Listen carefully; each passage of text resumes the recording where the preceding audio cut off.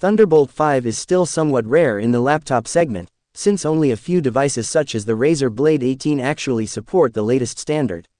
However, tech enthusiasts who are looking to buy a new docking station can already future-proof their purchase by opting for a dock that supports TB5.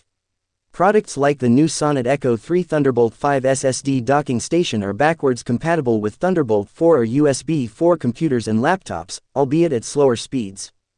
The standout feature of this Sonnet dock is the built-in PCIe 4.0 NVMe SSD with up to 4 TB of storage, which can reach transfer rates of up to 6,100 MB per second when connected via Thunderbolt 5.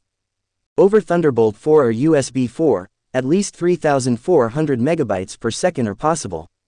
It's also rather unusual that a docking station can charge laptops with up to 140 watts, which means that even certain gaming laptops like the HP Omen Transcend 14 can be provided with enough power. The Sonnet Echo 13 dock also supports two 8K monitors or three 4K displays at refresh rates of up to 144 Hz.